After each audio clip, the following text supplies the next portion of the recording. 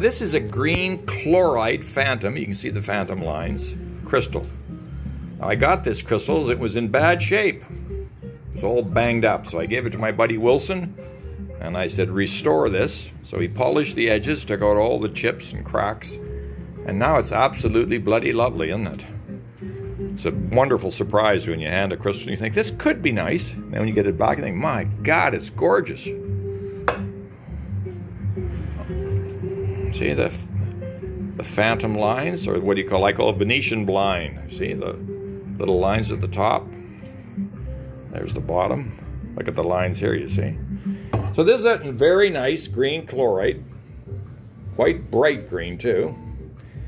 Now this baby is 965 grams, or 2.1 pounds. It's 6 3/4 inches tall by 2 1/4 by 2 inches. And if you get it and you don't like it, you're out of your mind.